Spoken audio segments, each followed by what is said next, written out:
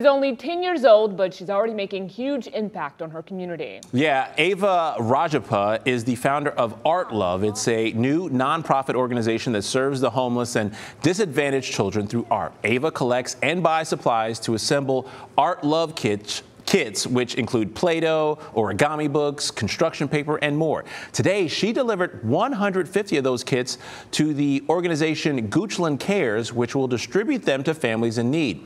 She says art helps her feel less anxious, and she hopes these kits will do the same for other kids who may be going through a rough time.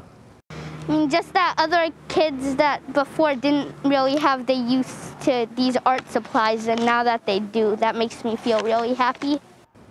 So far, Art Love has delivered more than 2,600 kits in 10 different states. Ava even has partnerships with Richmond and D.C. public schools.